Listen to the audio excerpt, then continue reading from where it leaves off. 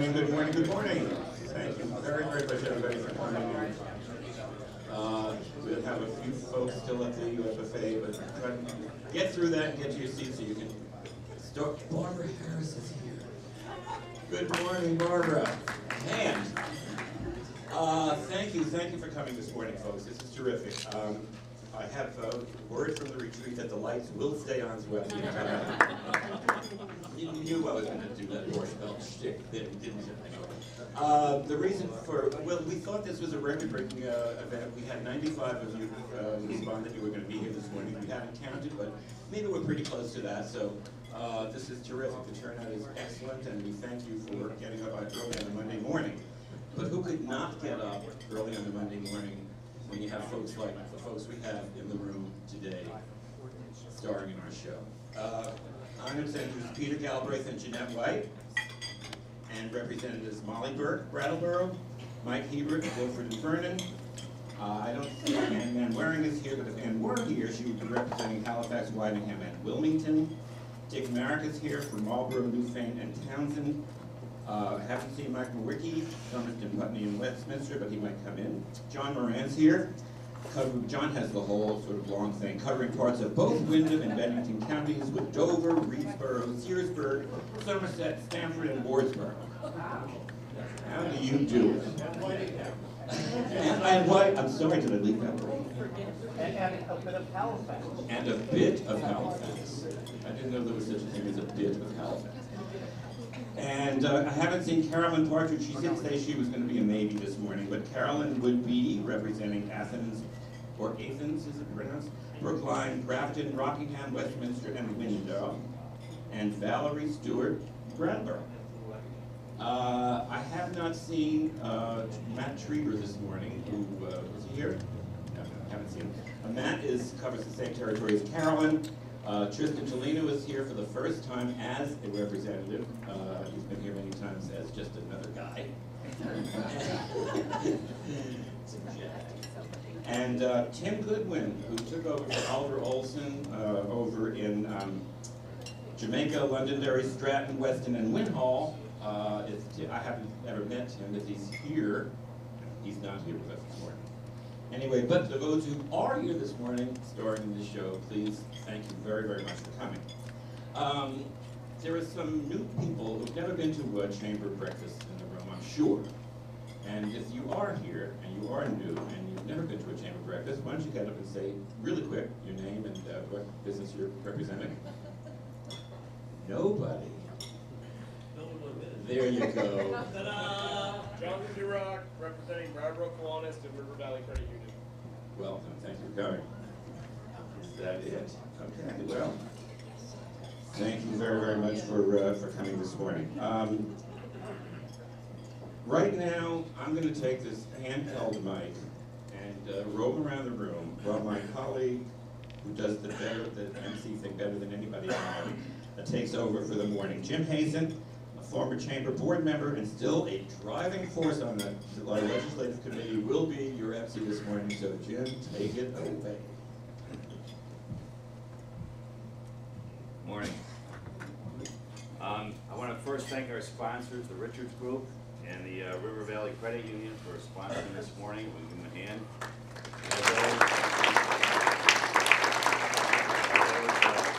Brattleboro Retreat for hosting our venue and breakfast. There are a lot of legislators here today, so I'm asking that they each limit their comments to 3 to 4 minutes max, so that we get time at the end for questions and answers, and we'll be able to get out of here as we usually do at 9 o'clock sharp. So without any further ado, if we can get started. First up on the list is Molly Burke. For some reason, Jerry always makes me go first. Is this mic on? Yes. It's on. Okay. So I'm on the Transportation Committee. I represent Brattleboro. For those of you who don't know, 1/3 of Brattleboro. I'm on the Transportation Committee. And there was a funding study, transportation funding study done this summer to look at, how we fund our transportation system, given that the gas tax is down, people are driving more fuel-efficient vehicles.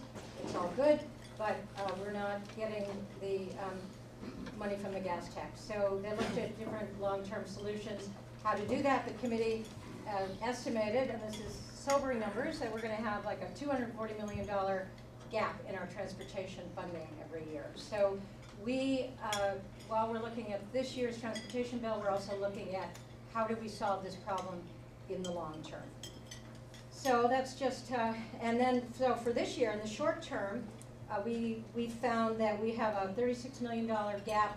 In order to not leave $125 million of federal money on the table, we need to match that with $36 million. And the proposal, the governor's proposal to do that, and it's just a proposal at this point, is to, we set up a transportation infrastructure bond fund several years ago to, a certain portion of the gas tax would go just to transportation projects, and we're going to be bonding about $8.3 million from that fund. That still leaves quite a bit in there, so it's not cutting down on our reserves at all.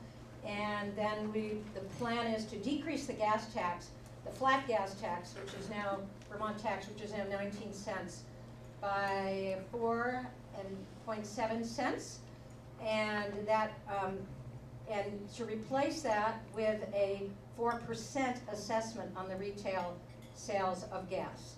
And then the other plan is to index the per gallon tax to inflation, which for this year would be revenue neutral. So I'm not going to do the math right now, but that gets us to $36 million. That's something that the Transportation Committee will be discussing, and to see whether that is the way to solve this problem. But we do not want to leave federal money in Washington while our roads and bridges need attention. And then one more thing I just want to talk about is that we had several of the committees, the Agricultural Committee, maybe Tristan was going to talk about this, so I don't want to, the Commerce Committee and the Natural Resource Committee had heard from a variety of businesses this week about the impact of climate change on their businesses. And we heard from maple producers, we heard from the tourism industry, we heard from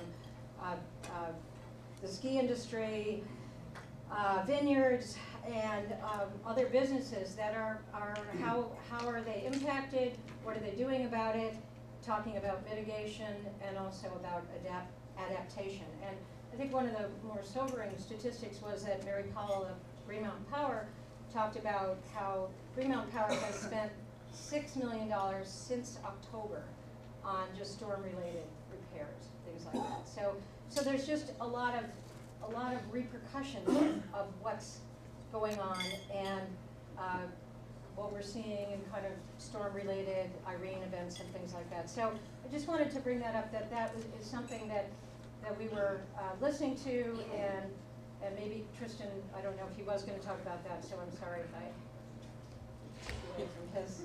Anyway, so I think that's all I have to say. I think I've done that in 3 minutes, and thank you very much for coming. Thank you, Molly. For your comments on schedule. Thank you, Valerie. Okay, well, I'd like to take Molly's two additional minutes, maybe. I don't know, I didn't time this, so. I'll try not to, though. I'll try to do a little Evelyn Wood speed reading, speed talking, actually. Anyway, let's see. As well, many of you know, I'm Valerie Stewart, and I'm proud to say that this is my second biennium on the House Education Committee. It's great to see all of you here today, and I want to start out by saying how grateful I am to live in this vibrant and tightly knit community. The one and only Brattleboro is such a great tagline because it fits one of the best small towns in America. Before I cut to the chase and talk about what we're doing on the House Education Committee, I want to give a big shout out to a handful of people, many of whom are here today, for the incredible job they've done strengthening and enlivening our town. First and foremost, I want to thank the one and only Jerry Goldberg for the incredible job he's done working on our community's behalf. Jerry's tireless energy, New York City sophistication, and street smarts has been such an asset to our town. Without Jerry joining forces with people like Barb Sontag and the Brattleboro Select Board, BAD, the arts community, and many others, too numerous to mention, I'm not sure Brattleboro would have survived the catastrophes ranging from the Brooks House fire to Tropical Storm Irene that have plagued us over the past few years. Now, with my House Education Committee hat on, I want to give a big shout out to the Masabi Partnership and Sevens for making the Brattleboro Regional Academic Center a reality. Governor Shumlin gets the credit for having the vision to put that wonderful idea on the table.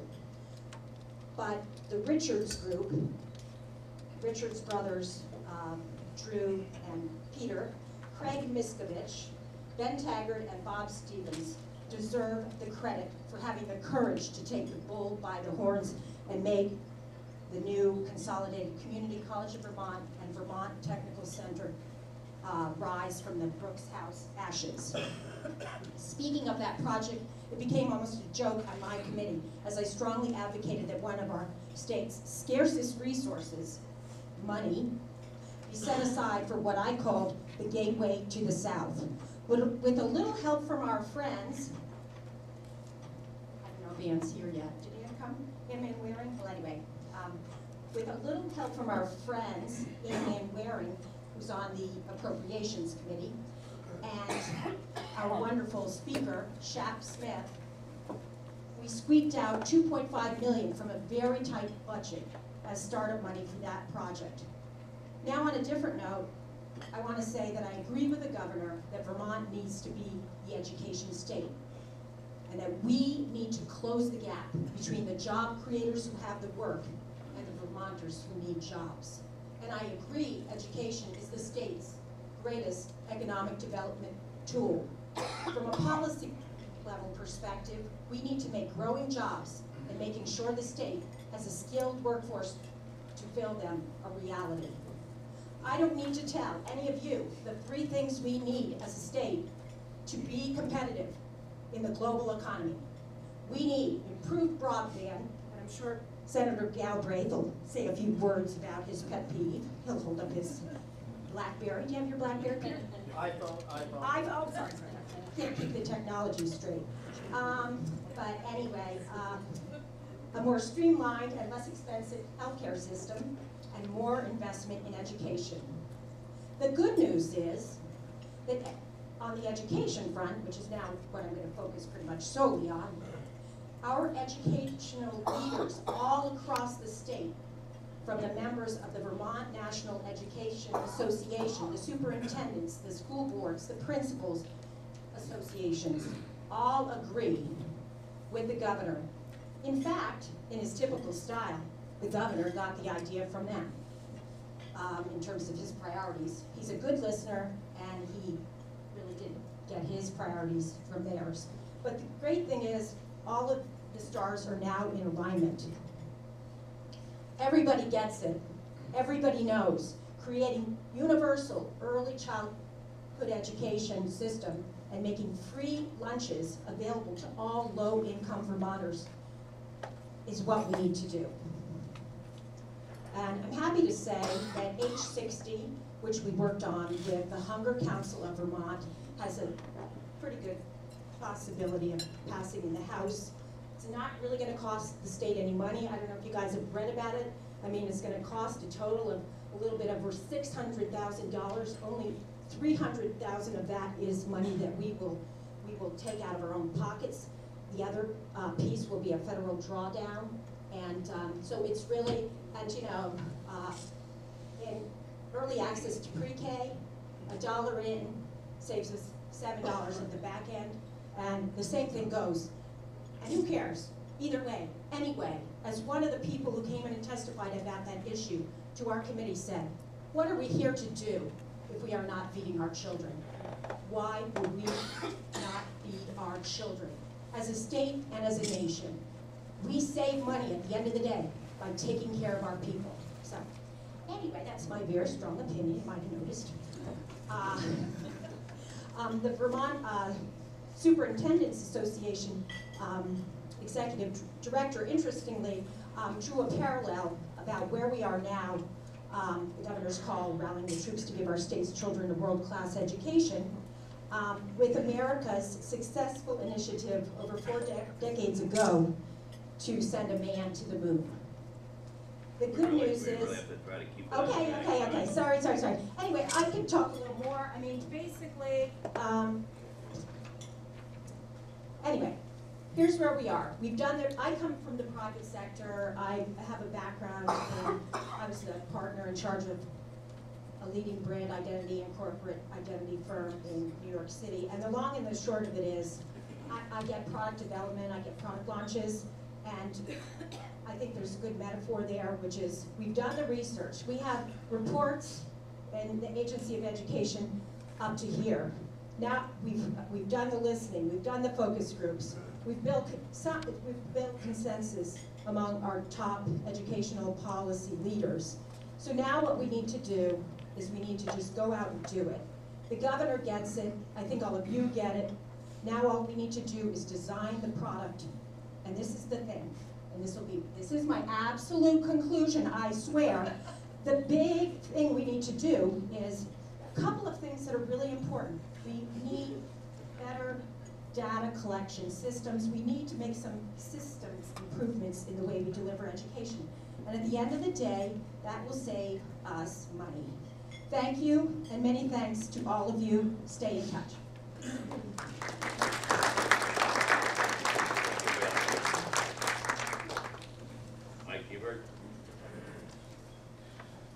Thank you. I represent Guilford and Vernon, kind of diverse communities. But before I start, I just want to take a moment to remember Bob Gannett, who gave me some of my best political advice ever. Some of it being, remember, no one's ever complained that a speech is too short, so I will be brief. I'm on the House Energy, Natural Resources and Energy Committee. And this year, we're looking at thermal efficiency. That's one of our top priorities. Currently, we're working on a land use bill, which is a revisitation of Act 200 and Act 250. It seems that we're beginning to open a can of worms. I'm hearing from everyone that's ever had an issue with Act 250, and just about every sportsman in the state of Vermont who thinks that he or she is subsidizing the tax bill for some landowner, therefore should have access to their land. So this is going to be an interesting bill. The chair of my committee assumes that we'll be taking this up for at least a year, if not two. So it is interesting and sometimes amusing on that one. We've also been getting a lot of testimony about lie heap and weatherization. Under weatherization, it kind of ties in with what we're doing with the thermal efficiency. The task force on thermal efficiency came up with some recommendations.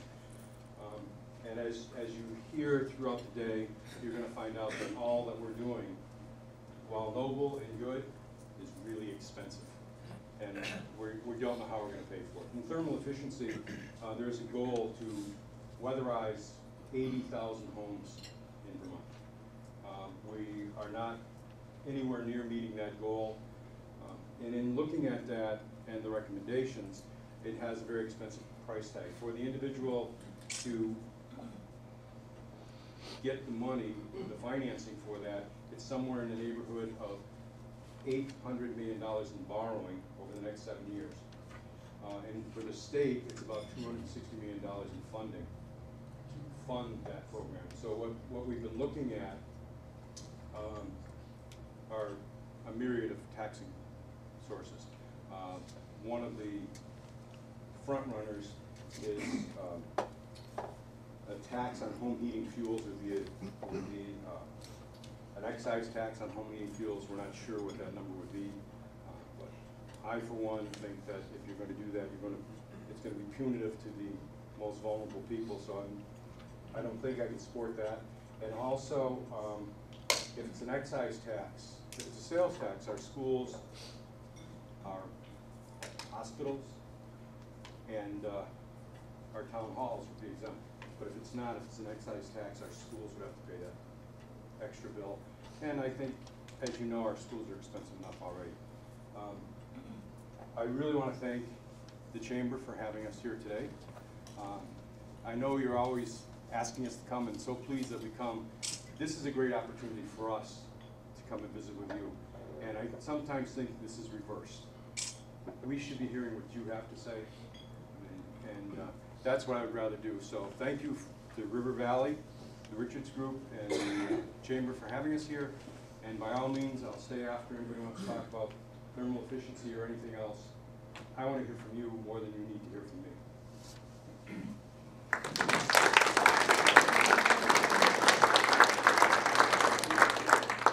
Tristan's all ready to go. Oh, Tristan, I wanted to get where I could see people, so I just want Jerry to chase that. I've been told you have to be close. Yeah, so we'll see if I can repress my Italian genes and keep my hands still. So I serve on the House Ag Committee. I'm obviously the newest member of the Windham County delegation, so part of the first month is really the learning curve, trying to get to know as many of the names and faces as I can and make sure I'm up to speed on the overall process. I'm lucky enough to serve in Carolyn Partridge's committee. She's the chair of the House Ag Committee and is going to be a great mentor for me as I get settled in. Over the last couple of years, the House Ag Committee and the rest of the legislature really did some pretty innovative work around a strategic farm-to-plate initiative that was tied in as an economic development strategy for the state.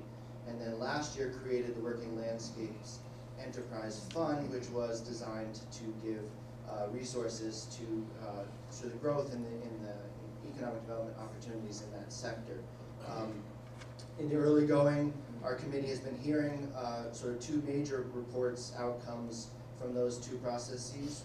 One, it was just last week actually, and this was a joint hearing with the Education Committee. Valerie was there as well, looking at aligning our education system to help deliver trained employees into sectors in the ag economy, ag food economy that are actually growing. Some with excellent paying jobs, some with more entry-level jobs, so it's not, it's a range, but there are opportunities there, and the early data suggests that over the last couple of years, this sector has grown by several hundred jobs, but the formal data hasn't been announced yet.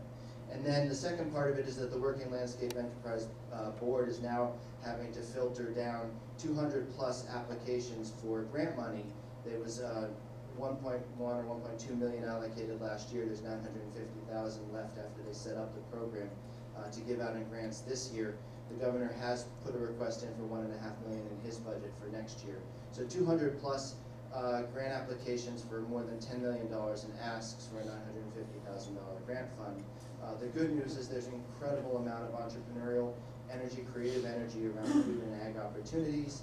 I'm glad I'm not on that board. That's going to be some tough decision making, but it shows the richness that's happening in that sector moving forward for us. Looks like one of the sort of big pieces of work that our committee will do is over the next 4 to 6 weeks, we're going to be taking testimony on the genetically engineered labeling law, genetically engineered food labeling law.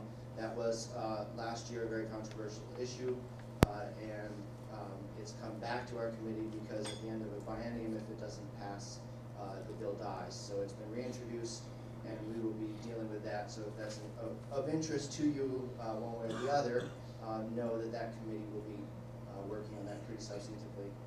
And then finally, I've done not a lot of introducing of legislation as a new person up there, but I have introduced a couple of pieces that are relevant. One, and the details will be fleshed out, introduced a appropriations request for funding the Southern Vermont Business Accelerator. Jeff Lewis can talk more substantively about that, but there was an idea that was proposed that didn't get into the budget, and we're going to work to try to raise awareness of that. That has to do with creating a post-VY strategy, economic development strategy, aligning with the SEVID's work in the Brattleboro area, the Windham County area. And then I also, on the climate change issue that Molly mentioned, actually introduced a piece of legislation that would create an annual scorecard for 4 business sectors in the state that would be using existing data sets, trade associations, and it would be just a simple metric for sort of assessing where we are in the present moment and what we think the risk is to key industries.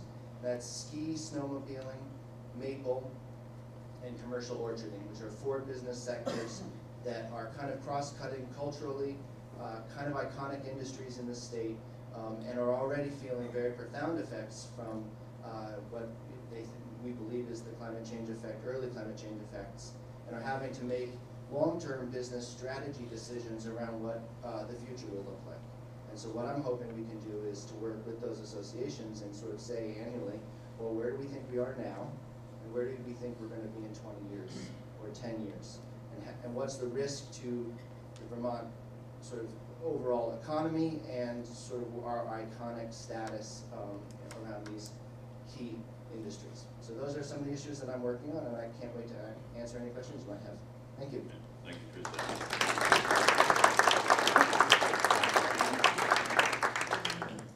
John? Good morning. Representative John Moran from Wardboro and all the other towns you heard about. First of all, I really support the administration's focus on improving the infrastructure, whether it's roads and bridges, whether it's the telecommunications, and also early childhood education. The only issue I have is using earned income tax credit as a funding source, so we'll have to look at that. At my level, I'm the vice chair of the General Housing and Military Affairs Committee, and so under military affairs, we're focusing on vetting the next candidate, the candidates for the adjutant general. We'll have an election in a couple of weeks, and we'll have a public hearing, committee hearing to vote for candidates for that office. In housing, of course, we're looking at the perennial issues of affordable housing, workforce housing, and the issue of homelessness. And so we've taken a lot of testimony on that and are working that. On the general portion of my committee, probably the one thing I'm most excited about what we're working on is H99. 50 years ago, President Kennedy passed the equal pay law to mandate equal pay for women and men. Vermont is one of the better states, but still we have a status of 84% women make 84% of what men do for comparable jobs. So what we're looking at is H99, which is a bill that will mandate equal pay for women, unless of course there's business reasons for inequity in pay, like seniority, training, whatever. But basically, unless you can establish the fact that there's some reason for not paying equal pay would be the rule. And we're also looking at, under that, flexible working conditions. Because in Kennedy's era, obviously there was a simple divide. There was the wage earner and there was the home caretaker. That times have changed over the 50 years, as you know. And so work and home life are intertwined in terms of people taking on responsibilities on both sides of that. So we're looking at workable flex schedules in the workplace, that you have to listen to offers to ask for flexible work schedules. You don't have to necessarily accommodate them, but you at least have to listen to them and accommodate as much as you can. And also we have a process of the freedom for people to share information with each other. It's almost do ask and do tell. And what I'm saying is you're allowed to share with other people your salary, and you're allowed to ask other people their salary. Doesn't mean they have to tell you, but basically you're allowed to do that. And all of these provisions I've talked about, there will be no retaliation in case anybody exercises any of these laws. And then the final part of this law will look at a study committee to look at paid family leave. And so I look forward to this bill moving forward. Thank you very much. Thank you, John. Dick Merrick. Thank you. I represent, just to refresh your memory, Newfane, Townsend, and Marlboro. I've been on House Judiciary for 10 years and am back on it again, which apparently means either they like what I'm doing or they couldn't find anybody else. I also chair a joint House-Senate committee called the Legislative Committee on Administrative Rules, which is certainly a mouthful. We use all the departmental and agency rules to make sure they're consistent with statute and are not arbitrary and a number of other legal standards. But basically, we're the last legislative safety check to make sure that the various rules, which can be a great complexity, we just had one this week that was about that thick, that they are not in some fashion either intentionally or inadvertently doing an end run around the legislature's statutory intent in authorizing those rules to be made, because once rules are put in place, they have the effect of statute to control people rather comprehensively. So I'm going to talk, since I have no idea what we're going to get in administrative rules until our agenda comes out every week, because we're a creature of whatever is filed with us. I'll talk mostly about judiciary. I guess every biennium has sort of a theme for us. A couple of years ago, we did very, very extensive work for the best part of the biennium on totally helping reorganize the entire Vermont judiciary and making it a much more rational operation and a much more cost-effective one. As I was looking at what we were going to be facing this year in December and early January, and I started reading all the newspaper articles about the upcoming session, I started seeing a large circle of arrows all pointing at my committee. And they all seem to revolve around things that had more of a social policy flavor to them. We've got a couple of bills that we've already worked on that started out in our committee, but we also do an awful lot of work in conjunction with other committees where they perhaps do more of the policy or specialized end that they have within their jurisdiction, and then the Judiciary Committee looks at it from a constitutional and legal perspective and does that end of the bill. We're going to have a number of those this year. We've already, in our committee, started on a bill and taken extensive testimony and done quite a bit of redrafting to address a very unfortunate situation with a state trooper who was falsifying timesheets, which both affected his compensation and also affected his pension, and which also obviously affected public faith in law enforcement, which unfortunately when you have an incident like that, it raises questions about everyone very unfairly for the other people. We are looking at a bill which would say essentially if you commit at the moment a financial crime, although I think we'll broaden it to other what I'll call betrayals of public trust, you would be subject to potential use of your pension provided by the state for either reimbursement of those you've harmed by your criminal activity and also for potential forfeiture of the pension.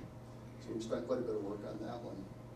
We also are working and have taken a lot of testimony on a so-called Good Samaritan Act that essentially is designed to ensure that if someone is in a drug abuse situation and is suffering life-threatening reactions, they or the people who are with them can call law enforcement, can call rescue, and get the person into a life-saving rescue without being concerned that the immediate consequences that they and everyone around them is going to get arrested. What it does essentially is says if you call in a life-threatening situation, law enforcement will not be able to use the materials or knowledge that they obtain through that call directly for purposes of prosecuting. And we had some actually very moving testimony. One of them was, one piece was from a young woman who literally not only would not let law enforcement be contacted, although it eventually was, but she actually was refusing even to tell the EMTs in the ambulances they were trying to get her to the hospital what she'd taken for fear that she'd be arrested for it. And the bill quite simply puts life above the possibility of immediate arrest. It doesn't prevent law enforcement that has other independent evidence from pursuing it, but they can't use evidence they come across simply because of that emergency call. A bunch of other bills that are going to come our way, one way or another, in some cases assuming they get through the Senate if they start over there. I'm just going to tick them off very quickly because they're all very involved and have any number of policy questions, and if you're interested, you can ask about them afterwards. The end-of-life bill, also known as death with dignity, also known as physician-assisted suicide, depending on which side you're on. That is starting out in the Senate. It's made it through one committee. It's going to, I believe, receive a negative vote in the Senate Judiciary Committee, but has been promised to go to the floor. And we'll see whether the Senate passes it and sends it our way. If it does, it will undoubtedly end up in my committee at some stage for the legal and constitutional analysis. Marijuana decriminalization, likewise, will end up in front of us at some stage. That bill does not legalize marijuana, it simply takes it from a fairly, for low-level offenses, it takes it from a low-level criminal fine to a civil fine. From my perspective, that avoids a lot of the very unfortunate consequences when somebody pleads to a low-end criminal violation and suddenly finds out that they can't qualify later on for student loans or housing or any number of other things that are really disproportionate to the crime. GMO labeling was mentioned. I'm sure that'll come to us. The alien driver's license bill, I'm sure, will come to us, and campaign finance and PAC regulation will also be in front of us. And then finally, as a cleanup, moving back to things that we are primarily responsible for, we have, for a number of years, had a heavy focus on highway traffic safety. We have passed several times bills to prohibit use of cell phones while driving, to eliminate the people who drive 45 miles down the freeway on the shoulder because they're on the phone. We have tried a number of times to get primary seatbelts. We easily get it through the House. It gets a roadblock in the Senate. We hope that won't happen again. We've worked a lot on DUI enforcement, ignition interlock, with the theory that what we want to do is get people not to drive drunk a second time. And ignition interlock really helps with that. And then finally, we've been wrestling for years with how to cut down on the repeat driving while suspended problem, where people get a suspension, sometimes for criminal violations, sometimes because they didn't pay a ticket, and then keep driving to get the money to pay the ticket, get a second suspension. They're into the group. I've seen them as high as 17 driving while suspended, and it's just an untenable situation. We're working very hard to find alternatives to ensure that people pay penalties, but that they also don't get caught in this loop for the rest of their life. So that's a wrap on that.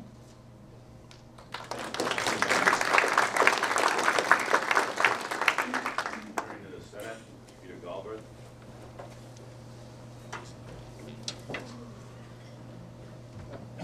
Thank you very much. I think we have equal time with the House naturally, so Jeanette, you and I will divide our 15 minutes here if that's all right.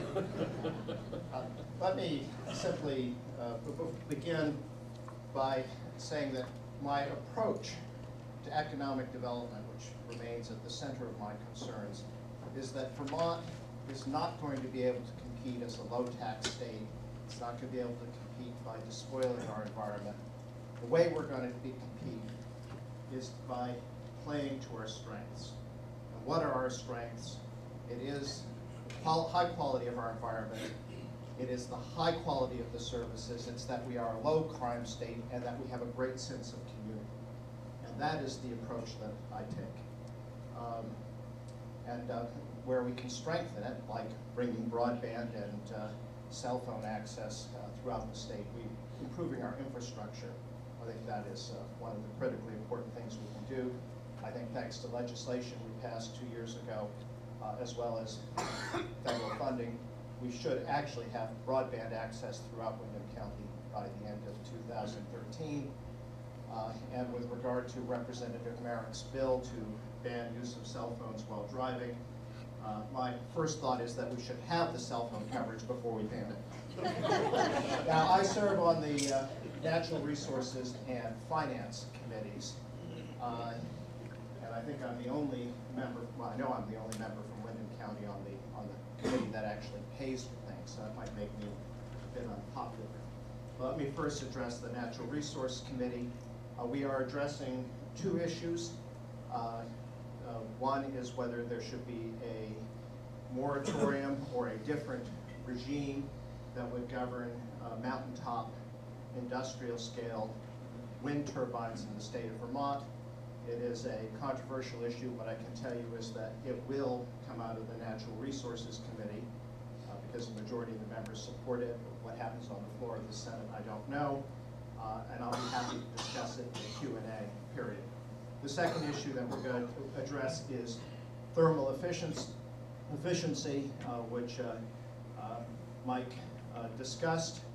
I think we all agree that electricity contributes almost nothing to our carbon footprint, and that's a real issue. Why should we despoil our mountains to do something that, in fact, is making no difference to global warming? What actually makes a huge difference to our carbon footprint is our inefficient use of heating. And the best form of renewable energy is the energy you don't use. It's conservation. And so I think there's a consensus about that. The question is, how can we improve thermal efficiency and how to pay for it? There are two basic approaches. One is that the state should be giving grants or incentives. The problem with that as a matter of equity is that if you have insulated your home, you are in effect subsidizing somebody who doesn't. And therefore my preference is for a revolving loan fund as an approach. But all of this comes back to the Finance Committee, which is how you pay for the things that we're going to do. With regard to thermal efficiency, Mike has discussed an excise tax on heating fuel. The governor has proposed a tax on break-open tickets. Everybody know what break-open tickets are? Right. Break them open. This is a form of gambling that turns out to be quite common. And the governor believes it can raise $18 million, which with a 10% excise fee, he estimates that $225 million is spent in the state on these things. I think that's very unrealistic because I don't believe that it would mean that every man, woman, and child in Vermont spent $375 on something that I gather most people in this room don't even know what they are. So, in fact, if you think that 100,000 families do it, would be several $1,000s per. So I think we're going to have to find a more realistic source of revenue for that. The second issue that's going to be before us is the gas tax, already mentioned by Molly. The question is whether we clearly need to generate more revenue. The gas tax, a tax on gasoline, I shouldn't say gas tax, is the way you do it. The advantage of a per gallon tax is it is a tax that encourages fuel efficiency. Part of the reason that revenues are declining is that we're having greater fuel efficiency. The governor's proposal is to lower the gas tax, increase the sales tax. The disadvantage of the sales tax is that when prices are high, it accentuates the pain. When prices are low, it reduces the revenue to the state. The third issue that we're going to address is the earned income tax credit. The governor has proposed, as Representative Stewart pointed out, that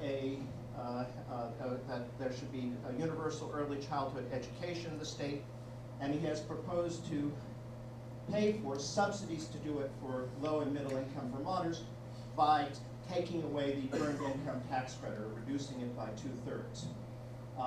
It is in effect, since it's on the income tax, it is a broad-based income tax increase on lower income Vermonters. I have reservations about doing that because also it penalizes certain categories of Vermonters, namely, for example, a couple that where one parent chooses to stay at home with the child. They would lose a benefit in favor of those who send their children off to preschool. It also would channel the money to people with children under 5, as opposed to people who have children now that are in higher grades in school. So if we're going to do this, my view is that we need to find another source of revenue. And finally, and one always uses finally in talks because it gives your audience hope, especially at this stage. There's a line for you, Representative Stewart. Thank you very much. We had a different role reversal today. We have the question of how we're going to pay for our healthcare system.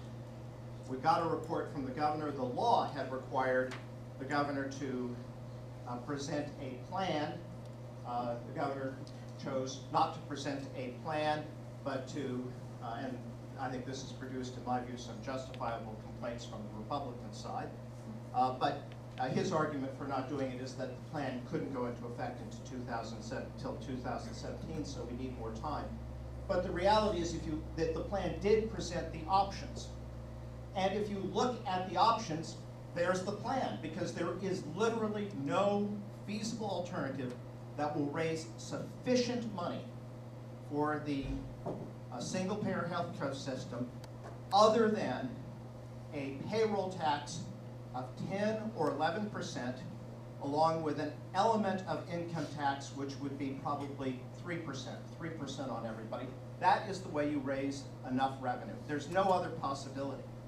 And so the question that I think we need to hear from you who have businesses is, what is your view of that, and should we in fact proceed? I will say, from the point of view of business, if you're a business that already provides health care, in fact, that might end up saving you money because you won't be paying the premiums. The income tax component is necessary simply because you can't have freeloaders on the system, people who don't have earned income, but who have unearned income. Anyhow, these are the issues that we're addressing in finance. and I can yield my remaining 20 minutes to the senior senator from Windham County.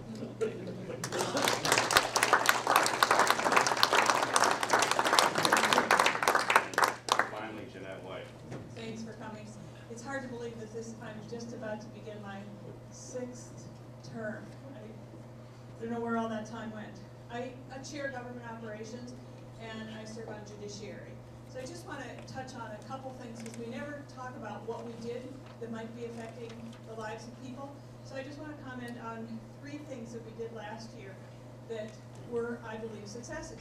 One was a public records, cleanup of the public records law. And we've been told by Vermont League of Cities and Towns, the Vermont Press Association, and the ACLU that it works. So if we can get all those to agree, we must have done something wrong. Right. We did. Yeah, right. What we do need to clean up is the issue around public records for criminal investigations. That's still a hot topic, and I serve on judiciary and government operations, so both committees are dealing with it. The other one is something that Dick Merrick mentioned about driving with suspended licenses. There are 24,000 Vermonters driving with suspended licenses, not because of criminal activities, but because they couldn't pay a fine. That's their only, I mean, they were speeding to begin with or something, but it's not a criminal issue. So what we did last year is passed a bill that said they can enter into a contract with the diversion board, and their fines will be reduced if they need to, given their economic situation, and they'll get their license back immediately, and as long as they're abiding by that contract, they can drive legally. They've sent out about 2,000 letters inviting people to come, and so far people are flowing into the system to do that because people want to be able to drive legally. The other one is an expungement bill. If you were caught in I don't know how many of you know who Paul Lawrence was, the kind of infamous state cop in the 70s who was doing stings and arresting people, planting evidence, little bags of marijuana here and there. His arrest record was really high, but most of them were illegitimate. And so if you got caught in that, or even if you legitimately got arrested, and now you've got grandchildren and you want to go on their school trip, you can't do it because you've got a criminal record. So what we did is pass a bill that said you could apply for an expungement of that record. And so far we've had about 20, 25 people who've taken advantage of that and have had their records expunged. So this year what we're going to do is we're finally going to pass campaign finance reform. We are dividing it into 2 sections because I think there will be pretty unanimous agreement on what we're going to do around the influence of PACs and super PACs on our elections and how we want to control that in Vermont. We're going to relook at the elections. Cindy just turned over my thing that said, shut up. We're looking at how to reduce the prison population. We're working really hard on that again. And I just want to mention lastly, finally, that my committee, I am on judiciary, and tomorrow we will take up, I believe it's tomorrow, we will take up the patient choice at end of life. That's what I'm calling it. I'm not calling it death with dignity or assisted suicide, but patient choice. And I don't know if it'll pass the Senate. It will come out of our committee probably on an adverse vote, but I'm hoping that it will pass the Senate and get to the House. I know there's a lot of interest in that bill on both sides.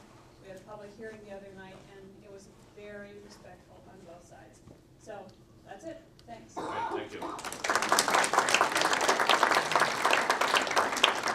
minutes for questions and answers, so don't be bashful. We have a question.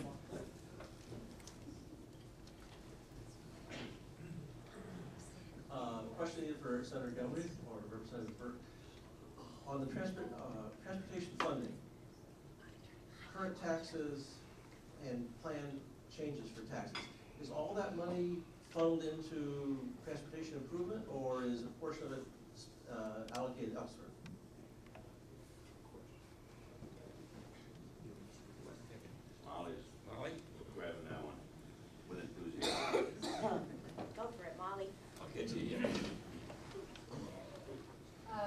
You mean of the 19 cents, the current? Yep. We set up a few years ago the Transportation Infrastructure Bond Fund, which is a flat rate on the retail price of gas and a percentage of diesel. And that money specifically goes into the Transportation Infrastructure Bond Fund for long-term projects, specifically for bonding. The rest of the money, some of it, I believe, goes, a little bit percentage goes to the education fund. It's distributed, most of it goes into the transportation fund, but and I can't give you that, I'm sorry, I can't give you the exact percentage. It's like a fraction goes to the ed fund, and I'm sorry, but I can't totally answer it, but most of it goes into transportation. But the specific extra money that we did a few years ago does go into a specific fund for bonding, for long-term transportation projects. And, oh, I know, I've just remembered. About 27,000 of it goes into the state police to fund there because they use the roads. And that's sort of been a little bit of a, controversial, this whole sort of rating of the transportation fund, but some people perceive it. And I think we're gonna be having conversations about what's an appropriate amount of money for that. So basically it goes into transportation related, most of it goes into transportation related issues, except for a small portion that goes into the ed fund. Thank you. And if you want specific numbers, I can get them for you. Thank you. Anybody else? Question? I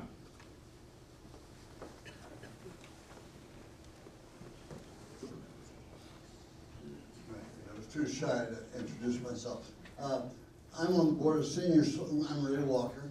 I'm on the board of Senior Solutions and the Gathering Place. And one subject that wasn't mentioned today is elders. I understand childhood education. You put money there and it pays off in the future. You put money behind elders and you get death with dignity, which is just fine. But there are real needs, and part of it is because the baby boomers are getting older. Part of it is because of the poverty in the state. At the Gathering Place, in particular, our cost per daycare person there is exceeding what our payment is. And that's because of the sliding scale that we have to use. So I hope us elders, because I'm also an elder, gets full attention. It's a growing population, unfortunately.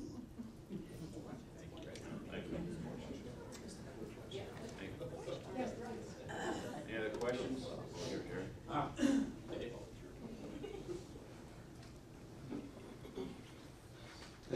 My name is Dave Twombly, and I have a business here in town, a financial management business. One of the common threads that I'm hearing throughout these reports is that there's a lack of money needed to do a lot of things. And my question is, what is being done to create jobs in Vermont, retaining children to come back to the state and to create employment here? Because it seems like we have more jobs that could create more revenue as well. So Senator Galbraith, is there anything being done not only to keep Vermont pristine, but to actually build a more vibrant job economy?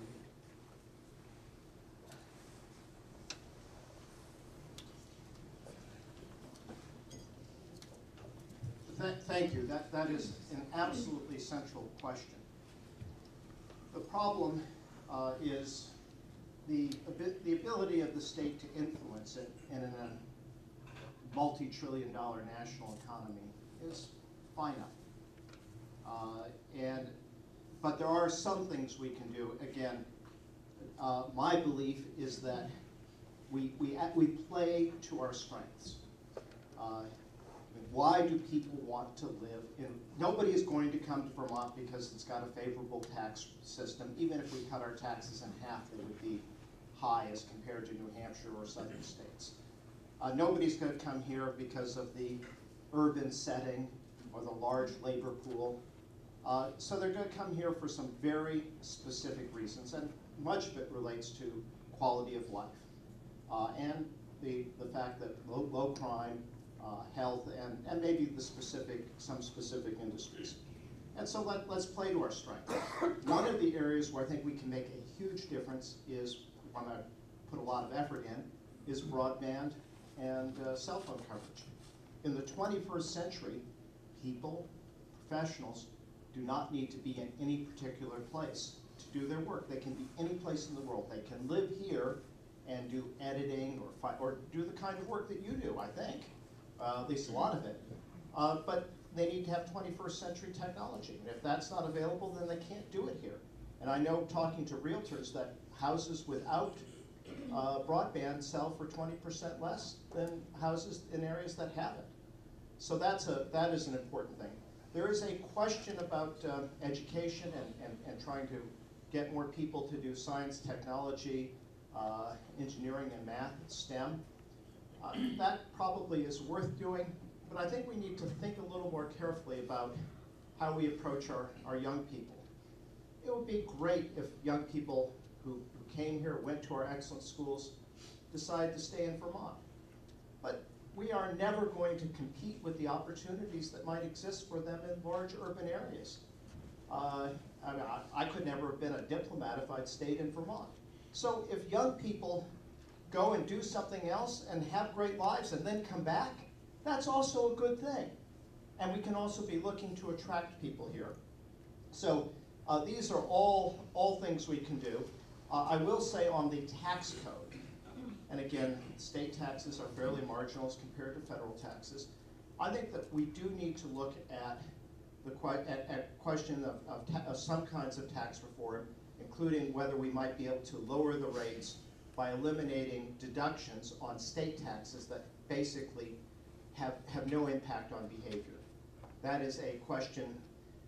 For example, the home mortgage interest deduction. That's a big deal on your federal tax. It's very minor on your state tax. So might you be better off with a lower rate and not having that deduction? That's possible. Anyhow, that's one of the issues that we can do, because I think our very high marginal rates may scare off some businesses. Jerry, can I just say one thing about that? Sure. Thanks. One of the things that we are looking at that I didn't mention is we currently have VEDA, Vermont Economic Development Authority, and they loan money to businesses. What we're looking at is we've kind of avoided using the word state bank, but that in fact is what we're looking at, is and our committee will have that next week, the ability to put more of our money into VEDA or a similar organization to be able to generate more money. We apparently pay about $70 million to TD North to in interest for holding our bonds and for investing our money. That $70 million some of that money could be invested in a Vermont organization, which then would make more money to put toward the Working Landscape Fund, other VEDA programs, and some of our venture capital entrepreneurial programs. Molly, you wanted to add something?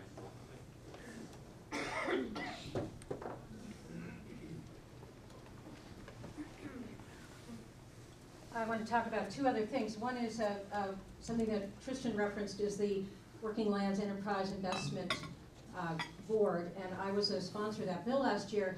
And it literally is a job creation bill. It's to, again, what Senator Galbraith said, is to build on our strengths. It's to grow and give money to entrepreneurs in the agriculture, forestry, and value-added products sectors. And it's starting small. There's $1.5 million this year allocated. But I know there are a lot of young people in this state who want to farm, or they want to do value-added products. And for example, up in Hardwick, they created and this money would also go to creating sort of for infrastructure for businesses, creating the food venture center in Hardwick. So sort of shared kitchen space where people can create products. So if we're thinking about Vermont and what makes Vermont, that also keeps our working lands in productive use. If we can use the products of the ag and forest industries, it keeps the land open which helps our tourism industry. And then the other issue is the arts. And this year's budget, the governor has put in a couple $100,000 more to the Vermont Arts Council, which means that we will not be leaving federal National Endowment for the Arts money in Washington. That was very critical. The NEA said, we're not going to match with in-kind. We need actual state dollars. And Doug Hoffer, who's our new auditor, did a study a couple years ago that said the arts were actually like number 5 in terms of the jobs created in the state. So I think we need to look at things that seem to be a little bit marginal, but actually all taken all together really can create the kind of Vermont that we want and create small scale kind of enterprises. Thank you. Mike, you want to throw in? Thank you.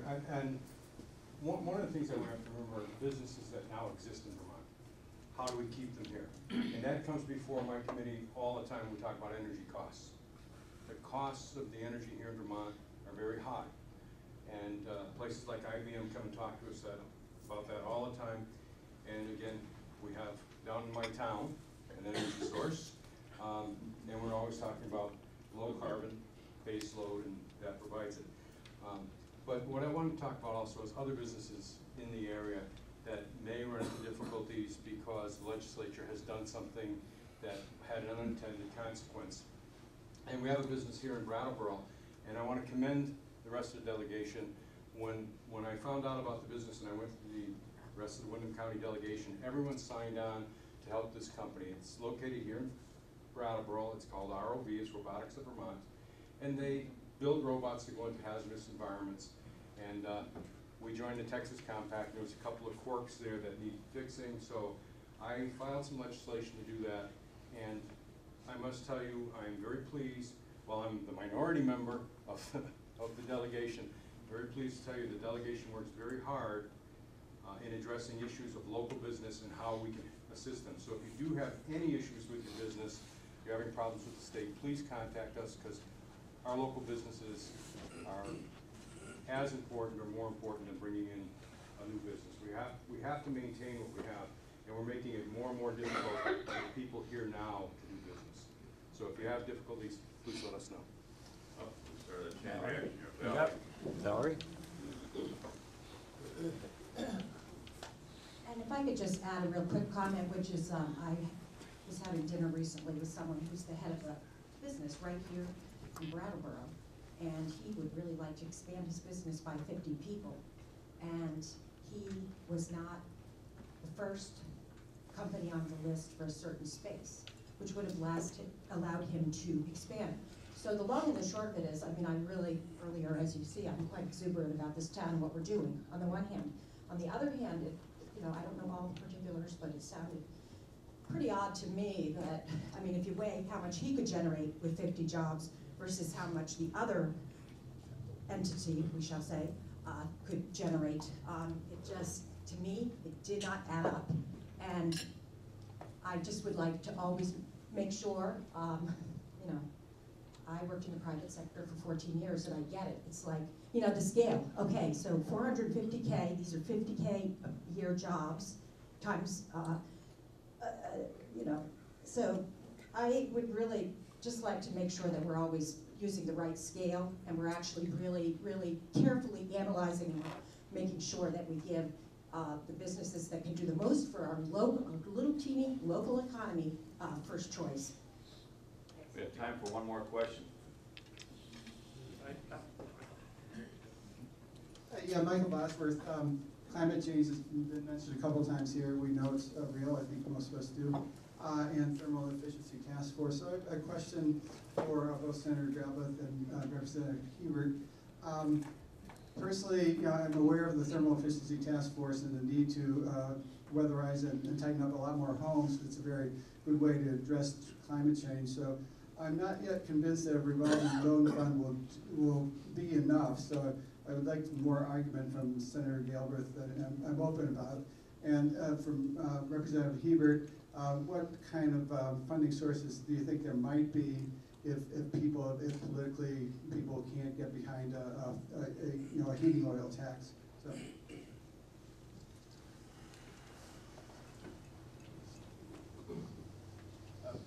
Inevitably, in a forum like this, you use a lot of shorthand. But the idea behind the revolving loan fund would be something equivalent to the PACE program. The idea behind the PACE program is that, well, let me just back up. Why would you not weatherize your home? Because over time, it will have a payback. There are a couple of answers.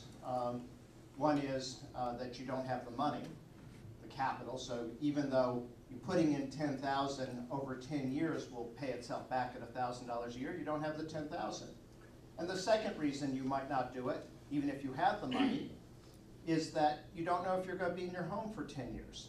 And thermal efficiency is a hidden improvement that generally doesn't increase the value of your house or may not increase it sufficiently, so you're not going to get a return.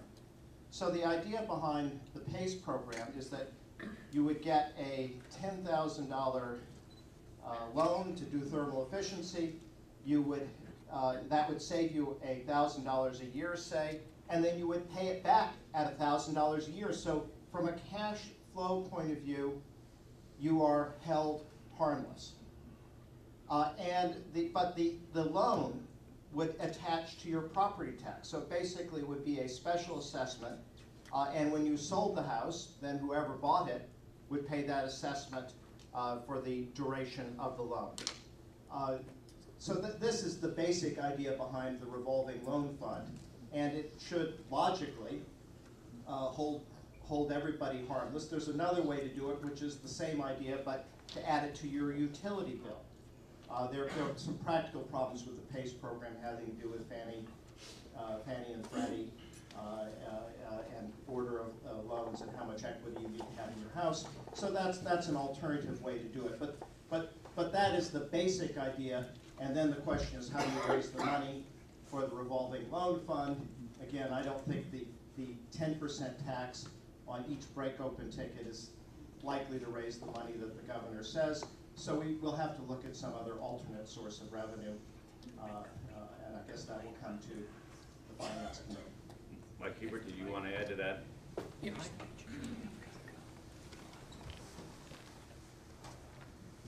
Thank you, Senator Goldman.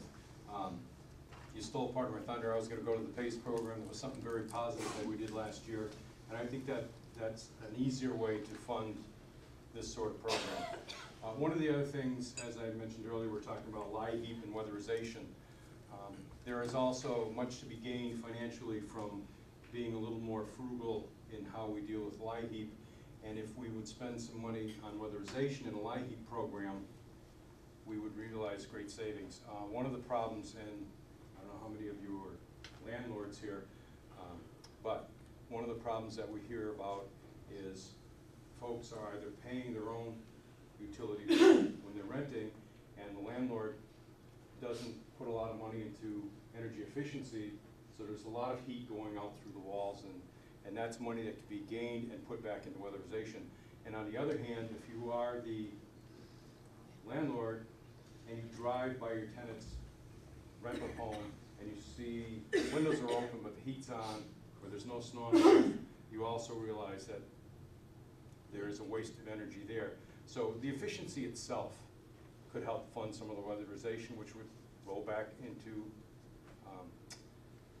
programs that would lower the amount necessary to be raised in taxes or in other sources, just by using efficiencies and dealing better with how we utilize energy and stop. Everyone knows the house in the neighborhood you drive by, there's no snow on the roof and that sort of thing. We have to look at that, and that would help us tremendously in where we're going with the funding and how much we need to spend in tax. But again, I think the single most, Peter addressed it, is if we have something like a PACE program where people could actually afford to do those things, over the long run, we would save fuel and save money. Thank you. I want to thank everybody for coming, all of our legislators. One of the benefits, I think, of this is not just the presence here, but the fact that people get to meet the legislator and facilitate future discussions or feedback. So I think I want to thank all the legislators for coming: Molly Burke, Valerie Stewart, Mike Hebert, Dick Merrick, John Moran, Kristen Polino, Peter Galbraith, Jeanette White. How'd I do? Good. Thank you all for coming, and we'll see you again at the next session. Jerry. One more thing. another shout out to the Richards Group at River Valley Credit Union for helping this happen this morning, and of course to the retreat for their usual wonderful hospitality. And thanks again for all you do. You guys are here this morning, Jeanette and everybody. Thank you. Will we go for a legislator's photograph?